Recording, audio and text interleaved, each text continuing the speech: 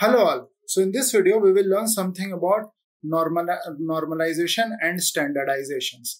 We will understand why do we use it and what is the requirement. So basically, suppose you have a data set which involves a height and a weight, for example. Maybe height must be in feet and weight must be in kg. So you can have a person whose height is suppose 4.5 feet, 5 feet, 5.5 feet, and something like that.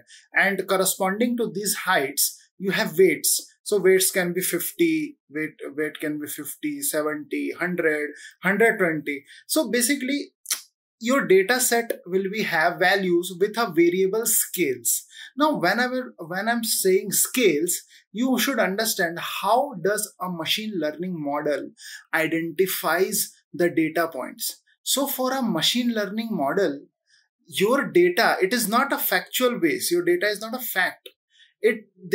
My model will just read the variance in your data set, the mean, median, mode, all these things, and accordingly it can predict the output. So if your data set have features with a variable scale, suppose this height and weight, so my model, what will they do? They will assign more weights to these. Like for my model, since these are the high range values, so my model will be affected by this. My model will give the much importance to these values rather than these. For my model, if suppose I draw axis, suppose any axis I'm drawing, it may be an x-axis or something, and I suppose I'm making a point. So this is 5 feet. This is height. So 5 feet, 6 feet, 4.5 feet, something like this. And similarly, if I have my x-axis and I am measuring my weight, or I am plotting my weight, so it will be very big lines, okay? 100, 120, 130. So what my model will do, my model may assign high importance to these data sets. Remember, I'm telling may assign. It's not always the case, because in case of some tree-like algorithms like decision tree, random forest, bagging and boosting techniques, we do not need the scaling features. Why? Because they do not measure the distance. Okay, they do not measure the distance, or they do not use the gradient descent optimization. So for that, it is okay. But for any algorithm, like for example, logistic regression, which we have seen, we have a signed distance, which is yiwt into xi. So this is a distance. So if my points have higher distance, or if my values are higher, so my model will give much more importance to that. So for all those scenarios, we need to scale my model down. So how do we scale it? So we have two techniques. One is normalization and second is standardization. So what a normalization will do, it will change my variables in the range of 0 to 1, while my standardization will change my features to a normal distributed curve, normal distribution, which has a mean at 0 and standard deviation as 1. So it will be a kind of normal distribution. Now, where do we use it? Suppose you can see it like this. Suppose I have a high data set which has suppose height as 5 feet, 5.5 feet, 6 feet, 6.5 feet, and corresponding I have weight as 50 kg, 70 kg, 90 kg, and 120 kg. So what my normalization will do, it will change this value to 0 to 1. So how it does? It gives, the formula is x minus, you can see the formula from this page. This is x minus x mean by x max minus x mean.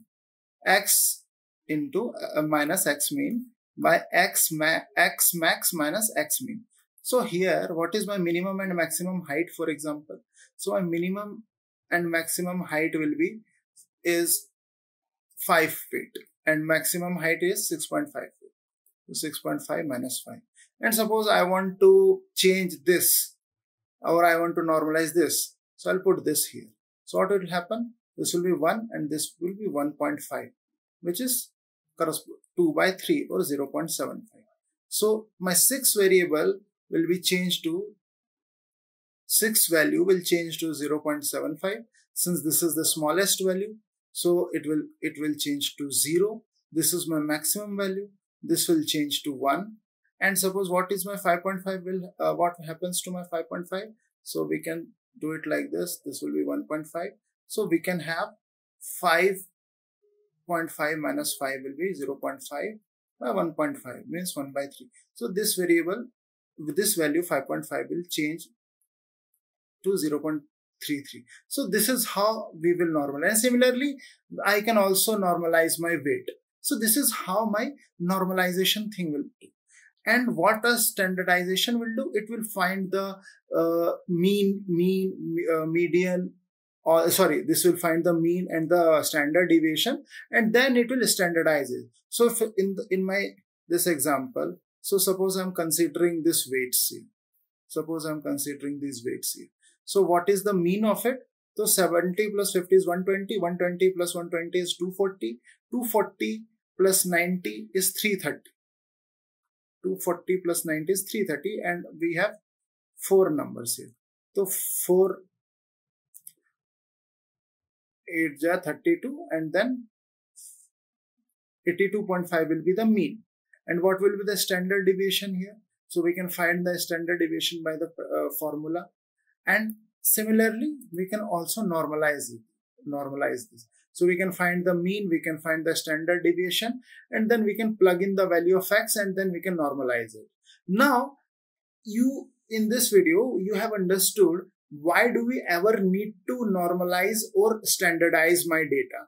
Because any algorithm like my k-means clustering, or my KNN, or my logistic regression, or my linear regression, okay, my SVM, all these machine learning algorithm works on my distance principle, this Euclidean distance and gradient descent optimizers. Some of us like logistic regression, linear regression, all these have the gradient descent as the optimizer. So in these cases, it is very much mandatory to scale the values, because if my distance, the algorithm which uses distance as a prediction or as a defining parameter for my cost function, it will really affect it a lot. So here we have to standardize or normalize. For most of the applications, standardization is recommended. Why? Because if you suppose you plot a graph between some values, like suppose you have my height had 5.5, 6 and all these things. All these numbers in my normalization are only restricted from 0 to 1. While my standardization will not restrict it to only 0 to 1. It will make it as a bell-shaped curve, which is a normal distribution. So this is much more easier to, and this is much more, it gives much more interpretability. Personally, I believe you should always go with the standardization, but there are some deep learning algorithms like artificial neural networks or CNN, or all these deep learning algorithms will have the importance of normalization, which will help the model to predict much better. So generally, my personal favorite is standardization, but once you are aware about most of the deep learning algorithm, then you will also understand how normalization can help you out. So I hope in this video, it would have been clear. Number one, why scaling is required. Always remember two things here: gradient descent and distance-based algorithm. These always require feature scaling. And gradient descent, you must be aware that we need to find a global minima. So suppose my gradient descent is something like this. So if my feature has higher scales, it will start from very far and it may stuck at a local minimum. And if my feature is already scaled, so my model will converge to the global minima fast, and thus my computation time will be computation time will get shorter. And similarly, distance based, though you also know that I have explained that a distance is always a parameter to take in consideration when you are making a model with a distance based approach like KNN or logistic regression or linear regression, where distance is an important parameter. There the feature scaling should be done, because otherwise my model will distinguish based on the higher values. If higher values, it will take the higher weights. So why scaling? Types of scaling, normalization and standardization. Where to use? So where to use is a very tricky question actually, but as I said, most of the time I prefer to use standardization, and it has its own pros. Normalization you can also can be done as well, but most of the times this standardization will give you much more better interpretability, and also it accounts for better outliers. In normalization, we actually every value will get skewed if I have a lot of outliers here. This will also get affected, but comparatively this will give you much better insights according to me. But there are certain algorithms like deep learning where it is required to use this normalization. So basically, I hope these 3 questions are answered as about how to use and why to use this feature scaling. Thank you.